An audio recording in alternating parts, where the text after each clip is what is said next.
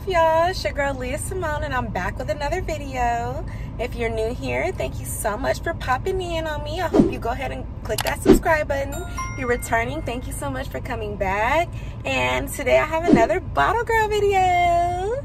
Seem like y'all like these Bottle Girl videos, so I'm gonna make sure I keep some of them coming. Today I'm gonna be answering a lot of questions that you guys have. You guys comment under my posts, asking questions all the time, so I'm gonna go ahead and answer some questions. I'm gonna have my co-workers answer some questions, so you guys will be able to meet some of the camp girls and just kind of see what the vibe is about at Camp Houston. So make sure you go ahead and like this video, subscribe to my channel, and let's get into the video. So today we are celebrating Nigerian Independence Day. Sorry if I keep looking like in different places, y'all, but we're having a day party. It was raining literally all day, so we're hoping now the rain has stopped and we can just enjoy our day, make some money. You already know how it go, okay?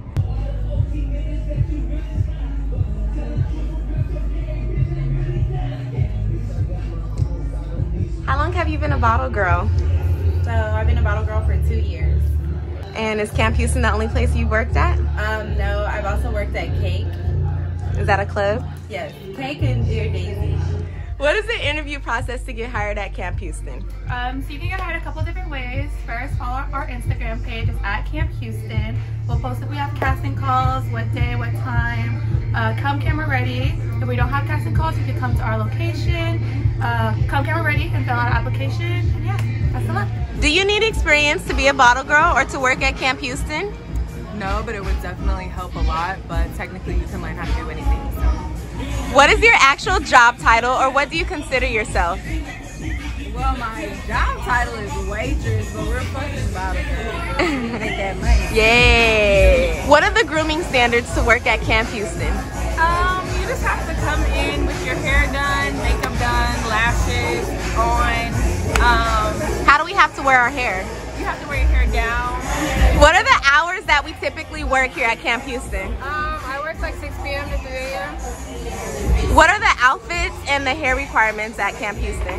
So we have on this Nigerian Independence Day like special outfit, I guess, but we have like different outfits throughout the week depending on like the day, what we're celebrating. If it's a holiday, hair has to be down, obviously. I usually gel it back and then makeup.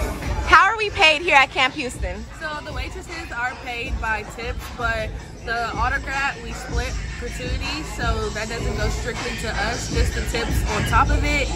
And actually they take a percentage out of that too. So we like to get paid in cash, Cash App, Zelle, PayPal, anything like that. So basically we just have to finesse. What is the day in the life of a bottle girl? Okay, sometimes you come in, you're gonna get a good section, sometimes you're not. So finesse to the T wherever you are and make your money. So sometimes you might not get set till midnight. So you're gonna be sitting down making $0. And then you can come out with $1,500, you can come out with $200, depending on your night. What is it like being in the industry? Being in the industry is a tough job to have. Going from working from one place to another, you have to make sure the owners aren't in competition. You may lose a few like regular customers because they're loyal to one place and not the other. It's stressful. You gotta go out. You gotta go out and find people that spend money so they can come spend money with you. It's really like hard.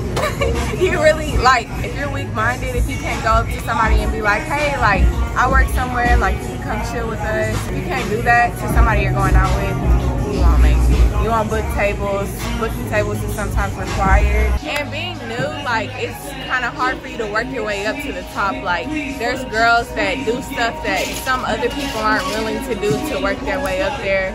And it's just it's really dog eat dog in this industry. Like if you're not booking, wearing your uniform, full face of makeup, you're not gonna be at the top. Like if you're not doing some of the stuff a lot of girls would do, you won't make it. What is your favorite and least favorite part about working at camp or being a bottle girl?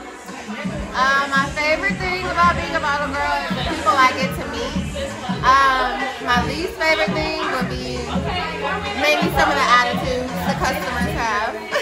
For sure. What is your favorite and least favorite part about working at camp and being a bottle girl? So my favorite thing about working at camp and being a bottle girl is going home with money every night and then, you know, building up a clientele with people so I can get my regulars. My least favorite thing is the consistency. I don't feel like we're very consistent with certain things that we should be consistent with.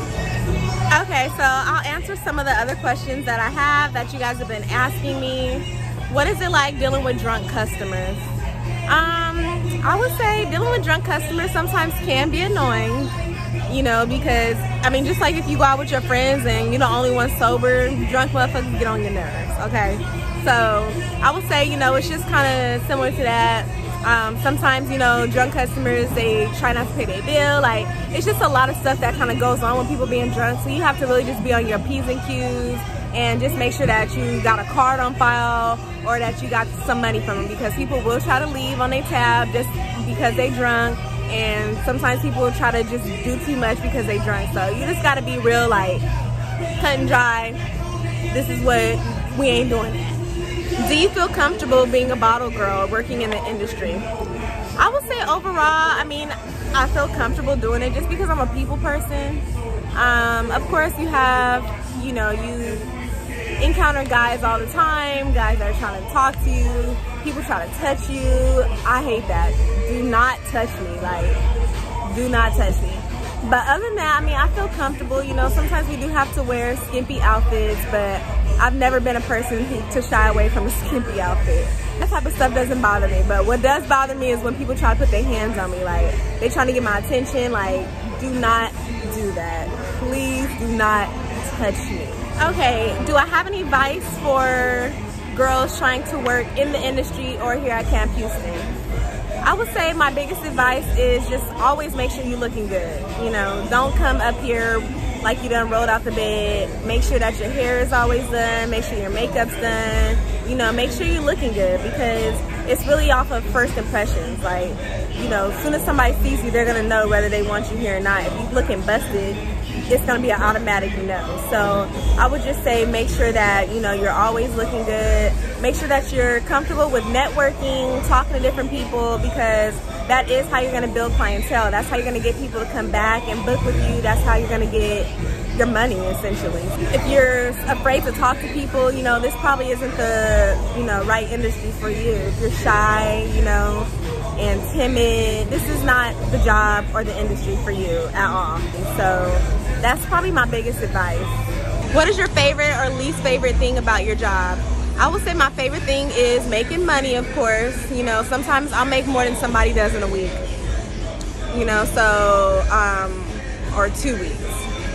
So I would say that's probably my favorite part. My least favorite part would probably be the early mornings, late nights, and sometimes just being here and maybe not making much money. Like, depending on if it's busy, dry, if you get a good section, like, those are probably my favorite and least favorite parts about the job.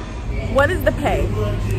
So we do get a base pay of $2.13 an hour, but we only get paid that is if we don't make a certain amount throughout our shifts. So technically we don't really see a check. So the pay is based off tips.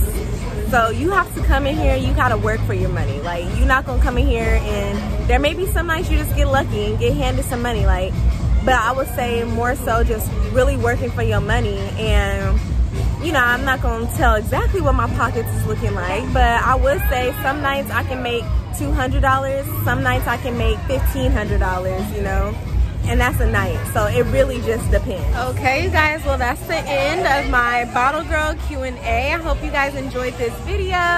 If you did, make sure you go ahead and give it a thumbs up. Make sure you subscribe to my channel. If you guys have any other questions or comments or want me to do any other type of Bottle Girl videos or any video at all, go ahead and just leave it in the comments, and I will see you guys in my next video.